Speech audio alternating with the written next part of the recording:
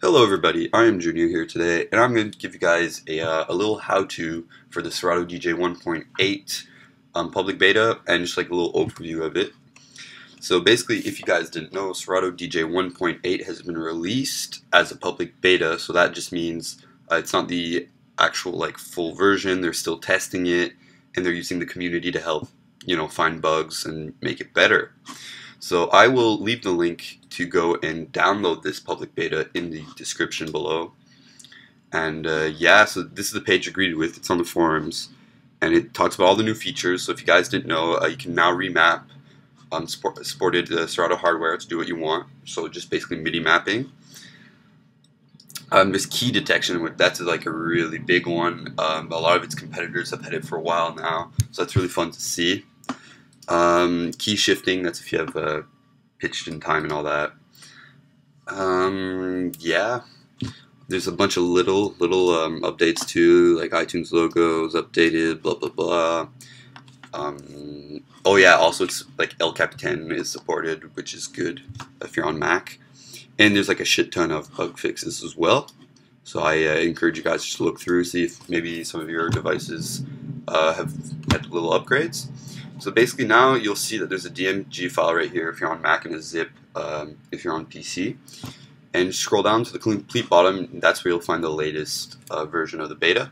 So just click download right here, install it, and now we're just going to hop in.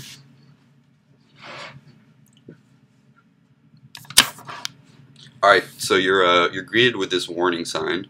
So, it's definitely be cautious because, say if you have a gig and maybe it's not working that well, it could cause some fuck-ups, but so far I haven't had any issues. Yeah, so just click enter. And here you're greeted. So here right now I'm on the offline mode. And you'll see all the beautiful keys right here. Now I'll show you guys how to get that. So click right here in the corner right here, and then enable the key. So basically this is just what I have displayed. So album, artist, BPM, and key. Now, you're going to have to analyze your files. So go into the little settings here and make sure set key is chosen. If you guys have already your BPM and beat grids already done, you can uncheck that, and it will just make the analyzing quicker. It'll be a quicker process. So then basically analyze all your files, and yeah, you should have the key pop up. Now I'm gonna, oh yeah, before I do that, I'm gonna show you guys in setup. If you go in the library and display, you'll have color key display. I suggest you guys keep that on. And also show key as, there's Camelot, classical key, open key, and original tag. I'm familiar with the Camelot, so that's what mixed in key uses. I'll link you guys to a video that explains how Camelot works in the description, because it's very useful if you're a DJ. Then, if you're good with classical key or open key, you can choose that right over here. Alright, so yeah, now I'm going to plug in my controller just to show you guys how it looks like, how it's displayed. Alright, I'm just going to look for one of my buddy's songs so I don't have copyright issues. Alright, so let me just load up this track.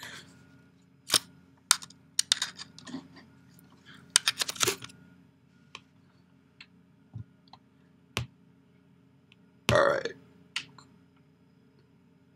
Okay, well, I'm having fucking hardware issues right now.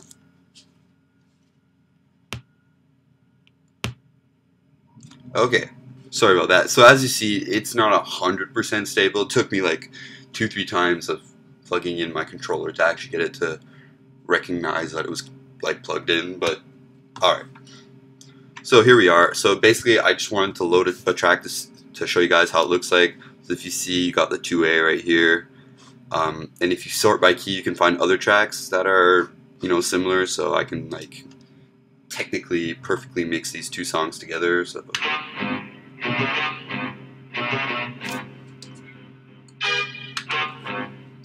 yeah, like both these songs are in the same key, same BPM.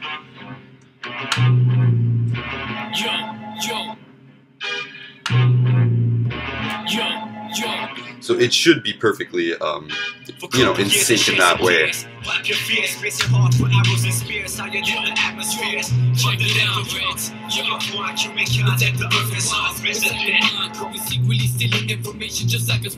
Anyway, yeah, so that was just basically to show you guys how it looks like.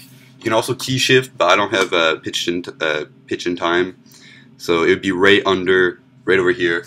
You'd be able to shift. So say if you had you know, songs that were completely just not compatible, you know, like in quotes uncompatible, you could shift it to make it sound nice. Yeah, so you know, that's basically it for the key detection. I think it's a really cool little feature. I just want to like show you guys how it worked, and that'll be it for today's video, guys. So have a good one. I'll see you guys on the flip side.